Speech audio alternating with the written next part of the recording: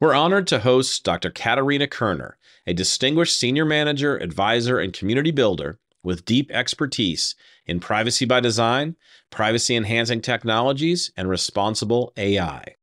With an impressive background that spans senior management, legal expertise, and technical acumen, Katarina seamlessly bridges the worlds of business, ethics, privacy, law, and technology. We'll explore the nuances of responsible AI, delve into the intricate relationship between security and AI, and uncover the ethical implications of AI's integration into our lives. From understanding the core principles of responsible AI to envisioning the future of AI security, get ready for a deep dive into the world of AI with Dr. Katarina Koerner. None of the top 50 university programs teach secure coding in their curriculum. At Security Journey, we help enterprises reduce vulnerabilities through application security education for developers and everyone in the SDLC. With over 400 up-to-date lessons created by industry-leading security experts and a programmatic approach that creates security champions, our program has increased AppSec knowledge as much as 85%. Visit securityjourney.com to try our training today.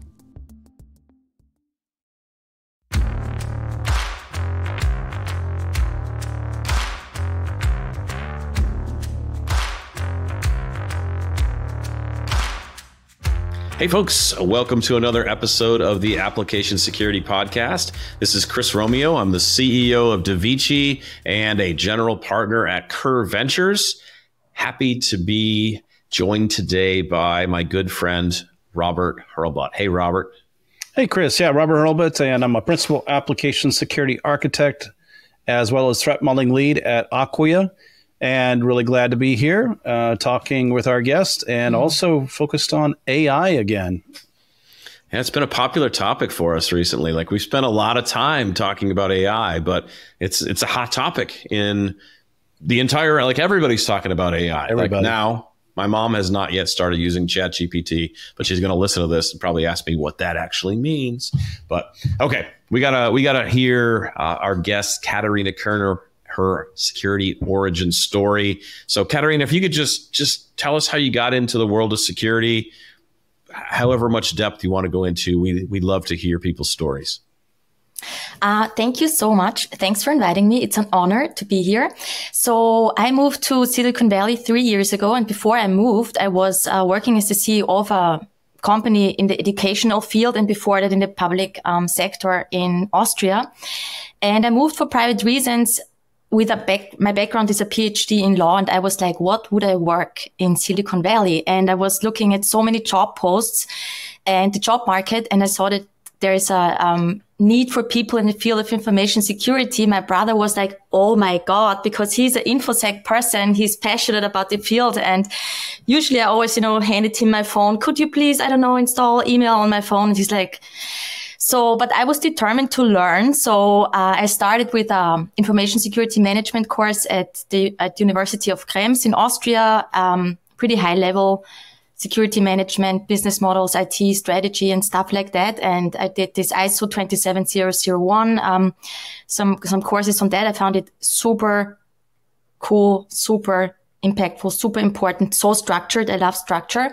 And then when I had arrived here, I couldn't work for a year because I was waiting for an employment authorization. So I also did this Stanford Advanced Cybersecurity Certificate, primarily taught by Dan Bonnet, where I had to write down every single word to pass the tests because it was all about, using cryptography correctly and writing secure code. But what I really understood is that this is a vast field with so much subject matter expertise. I also did this SANS security awareness professional. That was more like, right up my alley. But in the end, I thought actually I cannot catch up with you guys. And so then I tried to combine my legal expertise in privacy with security and tech, and I dove into privacy enhancing technologies. So that's something where I really tried to become an expert. So I'm really honored to be here today with that background of mine. Thank you. Yeah, well, we're honored to have you as somebody with such a different experience from where we're coming from. But that's what makes these types of conversations so interesting, is because you have studied so many different things and know so many other things that Robert and I are both more from maybe from the tech side of kind of growing up in security from that perspective. So, I think this is going to be fascinating because we've got a topic here that I can honestly say I don't think I even know what a responsible AI principle is. I don't even think I know what those three words together actually mean. And so I'd love for you to start there, like build a foundation for us and for our audience as we make our way up to then talking about how security plays in here, but help us to understand responsible AI principle. What does this even mean? Yeah, happy to. So maybe I start with how I came to the responsible AI ecosystem or the topic. So my last role was the principal researcher at the International Association of Privacy Professionals. And in that role, I was responsible for privacy engineering. So apart from that, I was a lot on LinkedIn, learning a lot, networking a lot. And about 2.5 years ago, I stumbled more or less over responsible, ethical, trustworthy AI. And it was like, wow, that's a huge, field. That's a huge ecosystem. There's so many people so engaged. How does this relate to privacy? So more or less kind of, the same place where we're coming from today with security. And then I discovered that there's so much overlap between privacy and responsible AI. And at the beginning, it seemed a fluffy term, responsible AI principles, ethical AI, trustworthy AI. But by now I have an overview and I'm so happy to share that. So it can seem that, so for me, first of all, ethical AI, trustworthy AI, responsible AI, it's all the same. So it's three different terms who wanted the same thing. And it seems it's kind of a fluffy thing, but actually it's not anymore. So responsible AI has quite a clear profile by now. And responsible AI is a set of good governance principles that are composed of a specific set of common principles that usually include security, privacy, data governance in general, accountability, auditability, transparency, explainability, fairness and non-discrimination, and human oversight or promotion of human values. So there are so many various sources for those responsible AI principles by now, that they actually do all overlap in those principles that I named in various shapes and forms, but definitely big, huge overlap. So some of those responsible AI principles or this set of guidelines were published by public organizations. We have, for example, the UNESCO's recommendation on ethical AI. We have the Council of Europe published something. We have the OECD AI principles, or something published by the European Commission. We have nation states that have published guidelines, ethical guidelines for the use of AI by China, for example, or in the US, it's the White House blueprint for an AI Bill of Rights. It's also the same kind of principles. And then we have industry initiatives such as Partnership on AI or the Global Partnership for AI, same thing. And then we have almost countless self-regulatory initiatives by companies, such as very good to have a look at because it's really good documents by Microsoft's responsible AI standard. We have Google's responsible AI practices, Salesforce trusted AI principles, Facebook's 5 pillars of responsible AI, and so on and so forth. And on top of that, we also have standardization bodies such as ISO, IEC, IEEE, and NIST, which also offer guidance. So like I said, most of those AI governance frameworks overlap in the definition of principles, and security is always one of those principles that is emphasized by those many, many types of organizations. So if we kind of think about all of these different types of principles and things that different governments are putting together and whatnot, what would be kind of the way we would summarize what all of these different groups are trying to do? Is it to ensure that humanity is protected in this AI context? Or is there some other kind of summation of what everybody's trying to capture across all these different regulations and standards? Yeah, I think that's exactly, you hit the nail on its head. So I think the common goal is to prevent harm for individuals, organizations, and society at large, or even the whole planet. So one example is NIST's AI risk management framework, which NIST published in January this year, the first version. And it definitely includes all of those various stakeholders. So even, the planet at large, societies, groups, individuals. So everyone should be protected by a thorough risk management of AI systems. Yeah.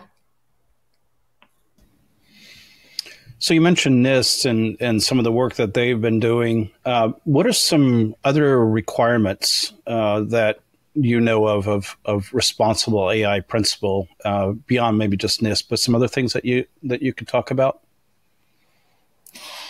So if we talk about security, do you want to talk about security in particular or about AI risk management in general?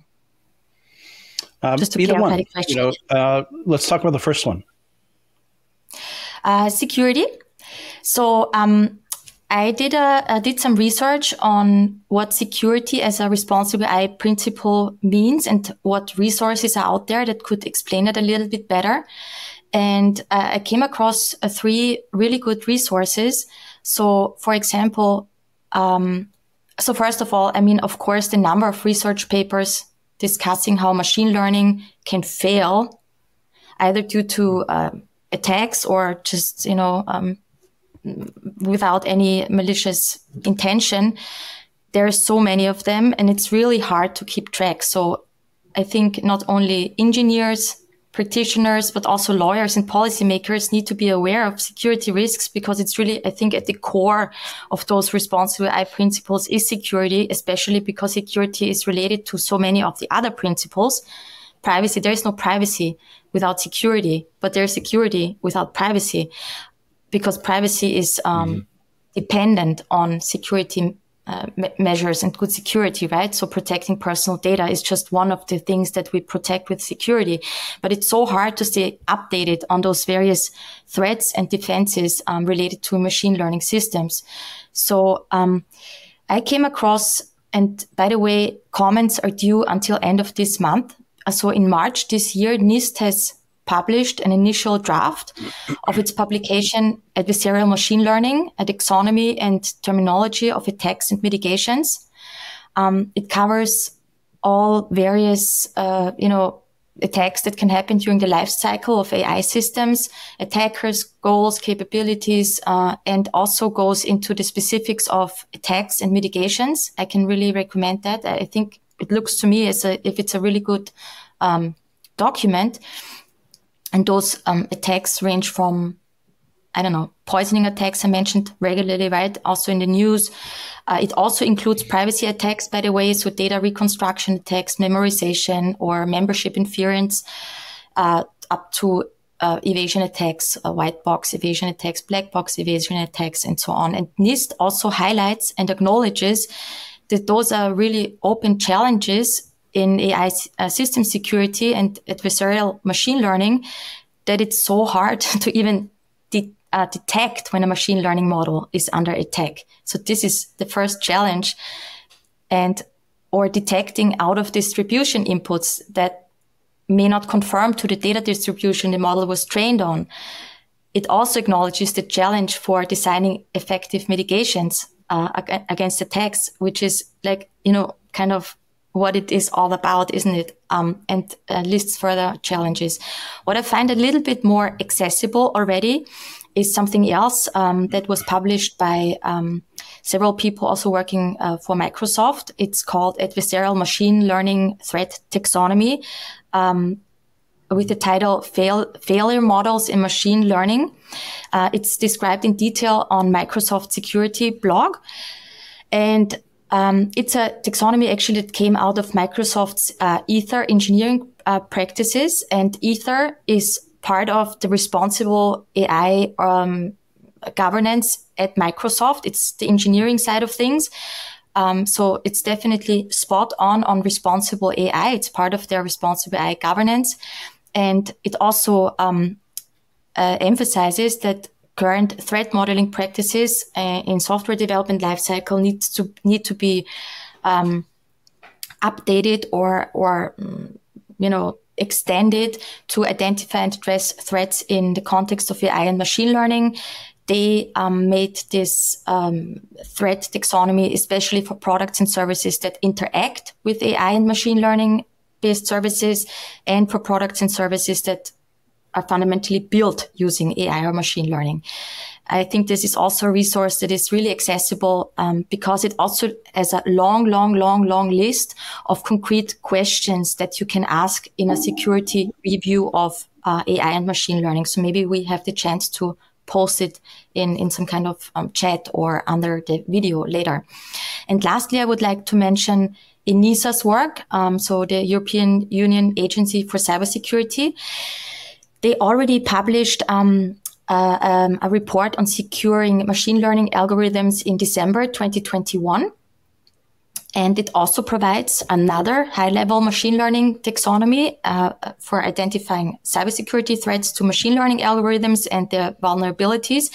And what is super concrete about this report is that it lists various security controls that address these vulnerabilities, and they also took into account ISO 27001 or 2, or the family, and then NIST 853 framework. So it's kind of a crosswalk also.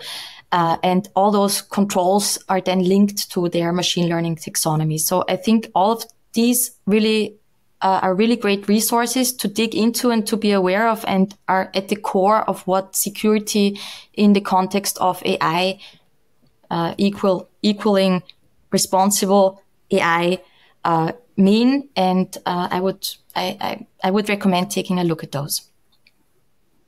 Mm-hmm. How about privacy? So I'm curious about, you had mentioned that, you can't have security without privacy. Totally agree, 100%. Mm-hmm. When we think about privacy at the intersection with AI, what are some of the challenges there? What are some of the things we need to be thinking about and I don't want to say worrying about, but what are some of the potential challenges when we think about AI having access to data and having access to personally identifiable information or personal health information or whatever types of data it might be? As somebody that's studied privacy and has been working in the privacy side, what are things that come to your mind when you think about privacy and AI? Yes, of course. So anytime we have AI or machine learning processing personal data, we're in the realm of privacy. And of course, AI machine learning poses complex privacy risks to individuals, but also organizations and society at large, or groups, subgroups. And just mentioning again that one of the principles of responsible AI regularly mentioned explicitly refers to privacy. And that is kind of a reminder that the obligation to apply general privacy principles, which are the backbone of privacy and data protection laws globally, they also apply to AI and machine learning systems, of course. I think this is not cannot be emphasized often enough, because sometimes there's the impression that AI and machine learning is not regulated already, or there are no laws. And that's not true, because all privacy laws apply to machine learning when personal data is involved. So that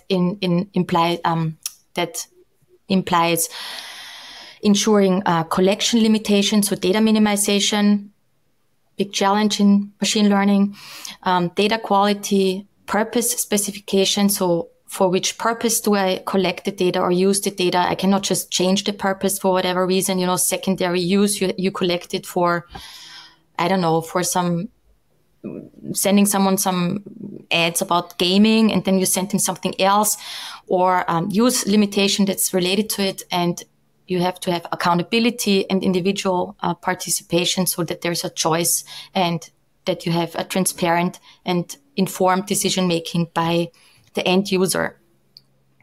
And those principles of trustworthy or responsible AI, like I said, just mentioned transparency, for example, or explainability, like how did the machine learning algorithm come to its conclusion? Why does it suggest, I don't know, that this loan is, will be given and this will not be given? This needs to be explainable.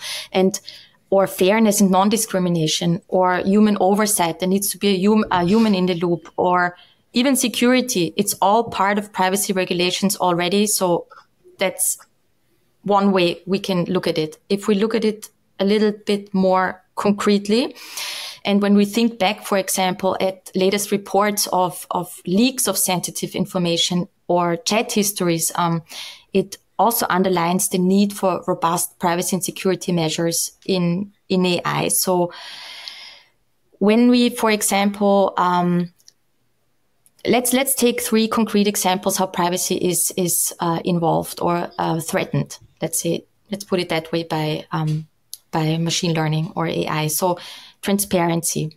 So there's a broad consensus in general that information provided to individuals about how their data is collected and processed should both be accessible and sufficiently detailed to really empower individuals to exercise their rights. So I need to know, I have the right to know which data do you have about me. I have the right to correct the data if it's wrong. And I most often have the time that you would delete the data that you have about me. So in short, organizations using AI should be able to explain how the system makes decisions and to end users. And this requirement is, of course, not easy to live up to when trying to translate or anticipate algorithmic predictions. In many cases, it is not even possible, right? Even if you wanted to explain it, you cannot. That's a big issue. And there's this vast research area of explainability. Also with various taxonomies, it's very, very complex. There's a lot of effort going into this field. But I think a second issue is even if you have explainability methods such as SHARP or LIME, those are surrogate models explaining how the other model most likely came to specific conclusions. How do you even translate this complexity to the end user? So I have not personally found the answer to that yet. And another issue I mentioned, data subject rights, so rights of individuals. One of those rights is, for example, the right to be forgotten. So how do you really do that if you have your data, if your data has been part of the training data? So while removing data from a database might be comparatively easy, it is, of course, difficult to delete data from a machine learning model. And doing so may undermine the utility of the model itself. So, or a third problem that we have is in general, this, web scraping. Because large language models, as we know, are trained on a mix of data sets, including data scraped from the internet. And this is not regulated in the same way globally. So we have on one side of the spectrum, US state privacy regulations, such as, for example, in California, in general, data that is lawfully made available to the general public is out of the scope of California Consumer Privacy Act. So it's not protected because it's public. Nevertheless, it can still create a liability risk for web scrapers when you do not see or are not aware that the website's terms of service explicitly prohibit data extraction, or if you extract data or crawl data that is password protected, for example. And on the other side, in Europe, under the GDPR, you also need an explicit legal basis, even for the collection and processing of public data.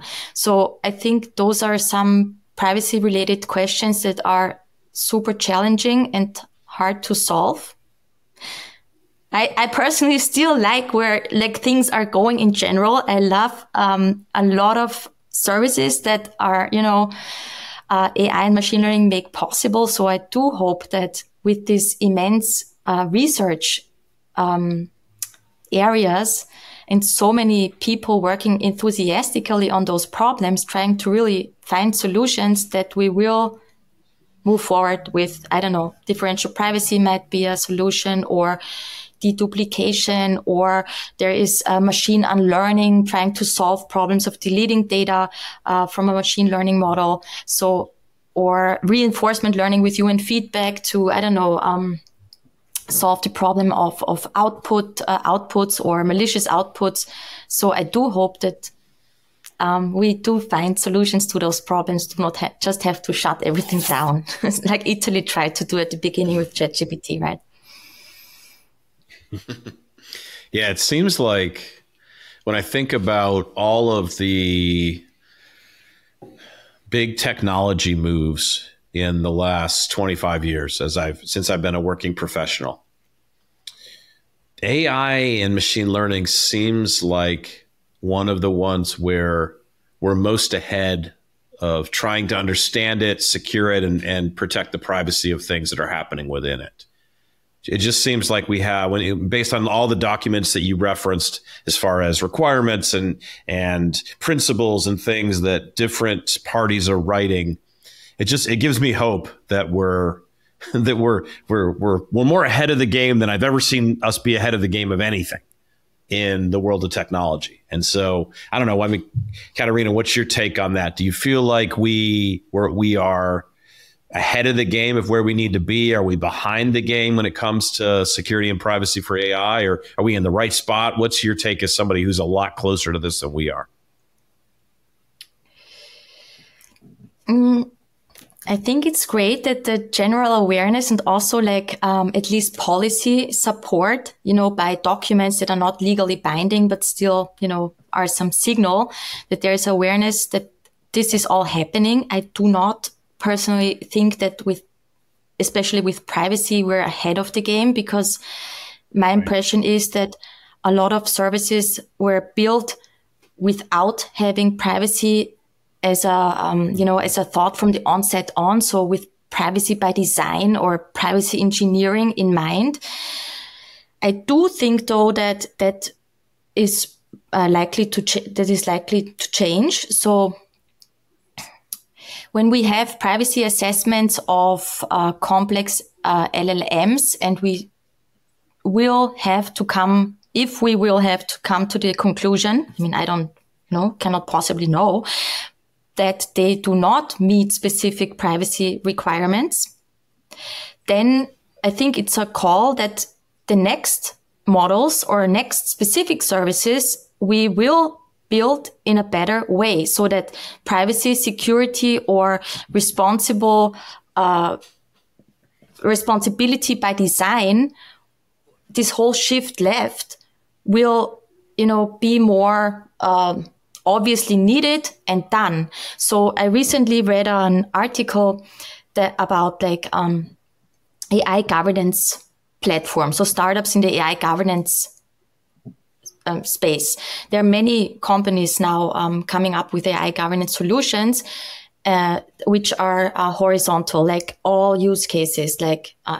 And that article, written by some VCs, I guess here in Silicon Valley, said, yeah, that's nice, but as some of those platforms already come to the conclusion that some AI services do not comply with privacy regulation, for example, that is actually also a initiator or, a motivation for companies that have sector-specific services offering, built with responsible AI principles in mind. And they had this example of a platform for loans, this machine learning models helping you to decide who should get a loan, which has a specific explainable tool or explainability feature in it, because you will not be able to offer such services on the market, I think, on the long term, if you do not have that. So I think we might be at a turning point where, with all this media coverage now and this awareness that there might be problems, it's good that we know that there are problems, that we will build better products moving forward. Yeah, so it sounds like we know quite a bit now, but we're still catching up. And like you said, hopefully some turning points here, but we're still catching up with making sure that it's a much more secure and certainly attention to privacy. Let's think about a little bit about ethical use of AI. How does security play a role in ensuring that AI behaves predictably and ethically, as well as if you may be able to share an example where a lack of security led to unintended ethical consequences? So I'm sure that other takes on this, but I think secure systems are ethical systems, and the principles are interdependent, sometimes with trade-offs. I mean, the responsible AI principles are interdependent, and sometimes, you have to see which one is you prioritize, such as, for example, transparency and security. Transparency in a, general way, what has happened, what have you done, and stuff like that. That's why we may not hear from major AI security incidents yet, because I do not really categorize like deep fakes or ransomware now under AI security incidents, because that's not new, right? You know way more about this than me. But what I find interesting to maybe call out here is the report published by Google's AI Red Team only this July, for the first time actually, and just a month before, in June, Google had introduced its secure AI framework to address risks to AI systems and drive security standards for them. And in this new report, they introduced their AI Red Team and explained, what red teaming is in the context of AI, why it's important, what type of attacks they simulate, and lessons they've learned that they can share with others. So they said they have already revealed vulnerabilities and weaknesses. They didn't go into detail which ones.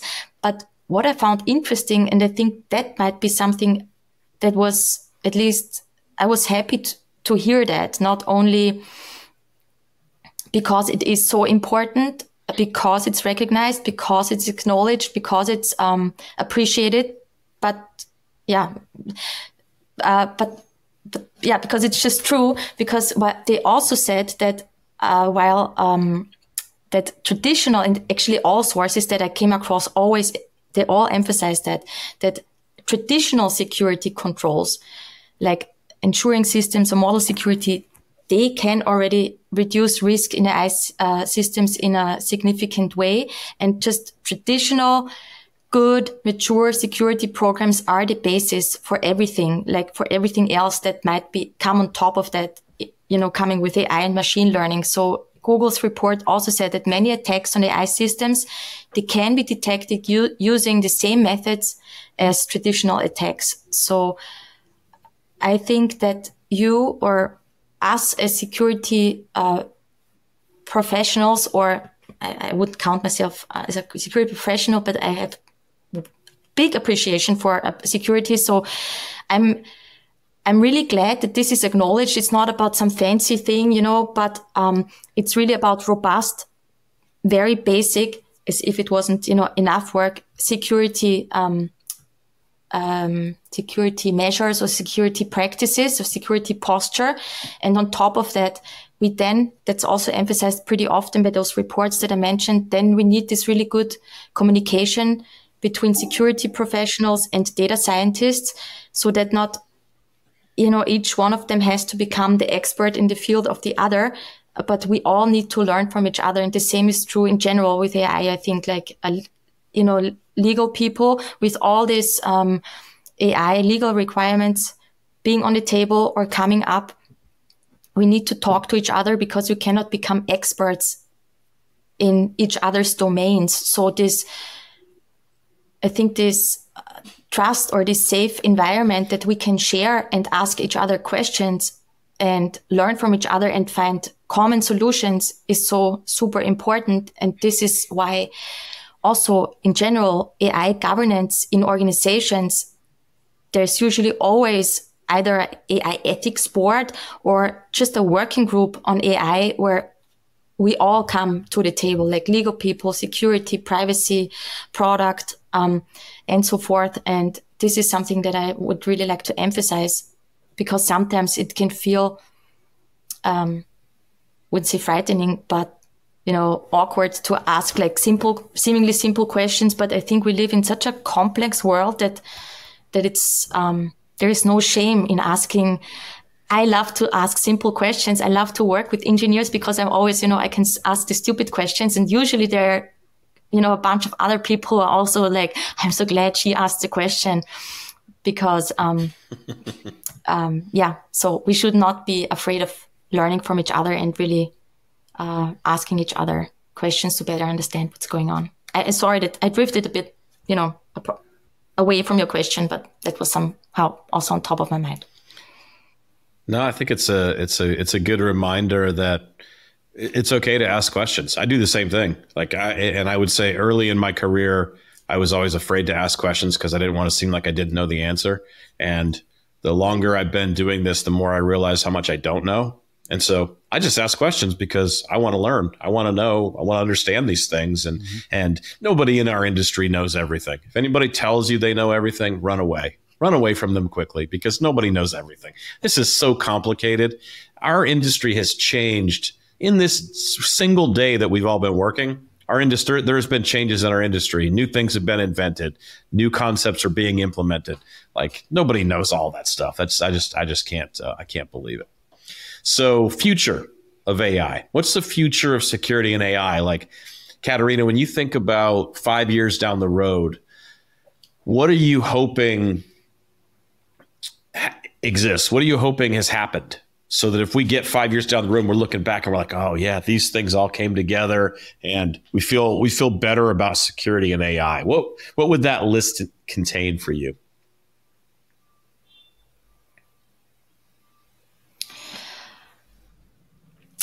So I would first imagine that there is this role of AI security engineers or AI security or machine learning security engineers. So I'm curious actually if there is a new role emerging, data scientists and, security professional, if this is a new role that is somehow coming into existence. And I would personally hope that AI governance in general, so all of those principles, this has to sit somewhere. It's a cross-functional topic for sure.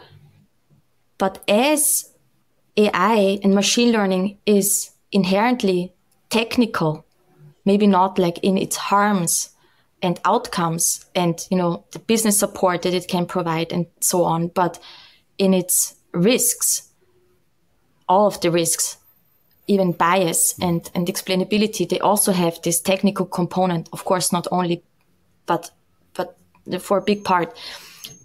I would hope that IT or the CISO would take on this responsibility to somehow host.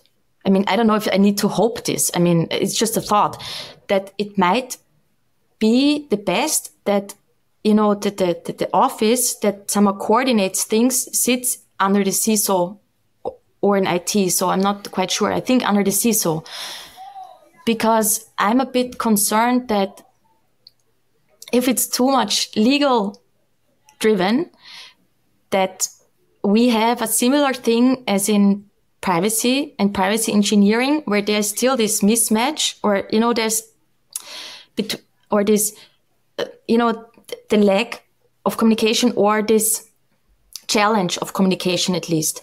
And privacy engineers in general, there's the legal person, the legal person, it's very complex, right? Engineering is very complex. We, as legal people, it's really hard to understand the nits and grits of how to put those things into practice. But I think with AI and machine learning, it becomes even more evident that it's about hands-on operationalization of those responsible AI principles, and not just, they shouldn't get stuck on this policy level.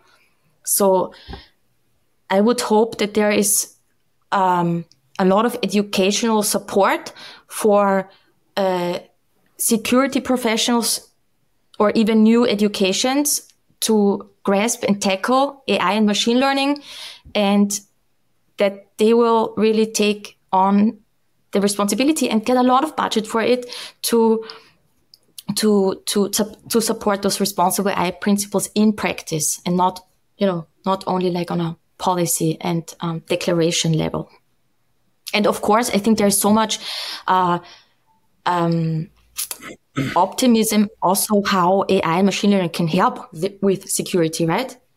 I mean, so many tools can get so much better with security. It's the same thing as in privacy. We have so much transparency enhancing technologies, for example, like security tools that get somehow not repurposed but built on those, or as an example, like code scanning for privacy, personal information, or using APIs for communicating privacy policy for policies of microservices, or you have a privacy taxonomy and you somehow code the privacy taxonomy. You do privacy by code, so you really know which personal information for which purpose is where. So there are so many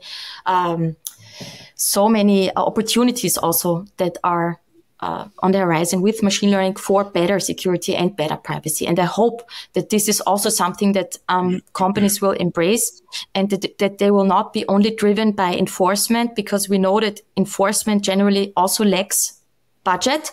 So this trust is a general principle in our data-driven economy that can be really supported by having better using those tools that are already on the market, in more. Yeah, that's a good sounding future, though, that you're describing.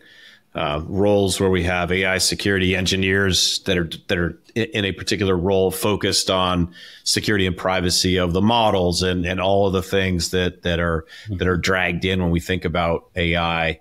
Also, proper placement in the organization was another thing that I heard you discuss there, and that's from a governance perspective, from an ability to influence change, from a budget perspective.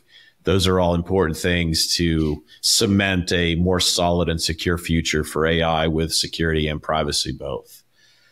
Okay, I think we're ready for the lightning round, where Robert takes you through a number of really quick questions. And so, Robert, I'm wondering if we want to tweak this first question, because normally we'd be asking what's your most controversial opinion on application security. But I think after hearing all of your answers, Katarina, I really want to hear your most controversial opinion on artificial intelligence. Can we get that? Can we do that substitution here? Like, what's something a controversial opinion that you have about artificial intelligence? Well, I mean, my last initiative is actually AI Education Network. I came up with this initiative. It's about educating children about AI and teachers. So here, I think the controversial opinion is that I see is like, is it a bad thing? Like, will our kids get, all like root? Or is it a good thing? And I personally think, embrace it, because books, I think, as far as I can not remember, but have read, they were also like controversial at the beginning. Oh God, my kid will get, all, I don't know, get lost in a fantasy world with reading books. So I think we should embrace this opportunity, for example, using ChatGPT in schools with clear guidelines, how and so on. And I'm currently trying to come up with this initiative to educate a little bit about more about this space. So the controversial opinion is it like spoiling and ruining kids, or is it like, something that will they not be able to write an essay anymore in the future, or can we embrace it so that they learn how to use it properly and, never ever like stop thinking for themselves? It's a great one. So this next question is, what would it say if you could display a single message on a billboard at the RSA or Black Hat conference or any security conference? What would be a message you'd want people to see? I like that question. And I would display high expectations, high budget, low expectations, low budget. I mean, people who really good. go to RSA probably know that. So we should probably like have it more like outside of Moscone Center or something. But yeah, I mean, it's incredible, the budget thing. Oh, that's good. That's it's thought provoking. It makes you stop and think about it for a second. Definitely. Wait, what are my expectations? Do I have an expectation of, do I have low expectations? And that's why, that's what my budget drives me to, though.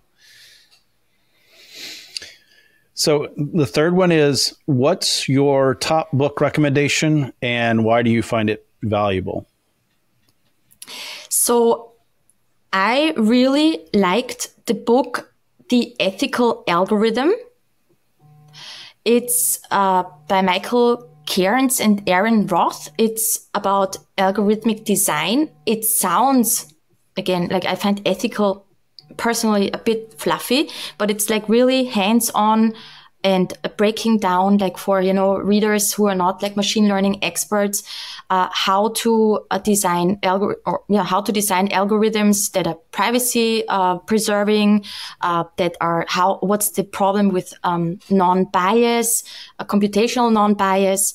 And so in a very clear and somewhat engaging style. So I really recommend this book, although it sounds, a bit abstract, but actually it's super concrete and it's a really, really good book, The Ethical Algorithm.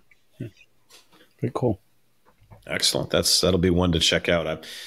I love that we asked this question because it keeps filling up my list of books to read, things that are outside. And this one's not one that I would normally have even gone looking for, but that sounds really fascinating. And I want to understand what I can learn there. So Katarina, what's kind of a key takeaway as we wrap up our conversation? Maybe a call to action. Is there something that you want our audience to do as a result of our conversation today? So I would recommend, and I'm recommending this to myself again. I mean, of course, I have had a look already, but I need to like read this again and again. I think we should familiarize ourselves, especially as we're based in the US, with the NIST AI risk management framework, because I think while the EU is coming up with this, it's still a draft, but they will pass the EU AI Act. And the EU AI Act will require risk management frameworks for high risk machine learning and AI systems. I think in the US, where we do not have, a comprehensive AI law on the federal level, I think that the US will push the NIST AI risk management framework as their global contribution to AI governance. And NIST is also, I mean, they always do that, right? They will also develop those crosswalks to, of course, also the cybersecurity risk management framework. And I think if we have at least had a look at it, aware that there's a NIST AI risk management framework that is just, it positions us as subject matter experts in a very good way, that we are part of the current discourse and conversation, and that we're aware of what's going on. And then, maybe we can also already develop some thoughts. I mean, NIST is always, I find it always a bit hard. It's not super accessible, but in the end, and it's also, all about those responsible AI principles. So of course, security is one principle. So, and when the point in time will come where we're like supposed to merge security risk management frameworks that we already use, and maybe, we have took some inspiration or even have implemented everything according to NIST, then we can already contribute to some conversation that how this relates to the NIST AI risk management framework, or how both resources, or especially the new one, can contribute to our organization's risk management framework. So I think that would put us personally and the organization in a good starting position moving forward. Excellent. Well, I'm gonna go take a closer look at that. I have not looked at the NIST AI risk management framework. I've looked at many other risk management frameworks that NIST has created over the years, but I'm gonna go check that one out as well. So, Katarina, thank you for being with us today, sharing your knowledge and experience about AI and security and privacy. This has been excellent. I've learned a lot in this conversation, and now I've got to go study some more, get deeper into these things, because you piqued my interest in a number of different pieces about the ethical side of AI and how security and privacy fit in together. So thank you very much, and thanks for being with us. Thank you very much for having me.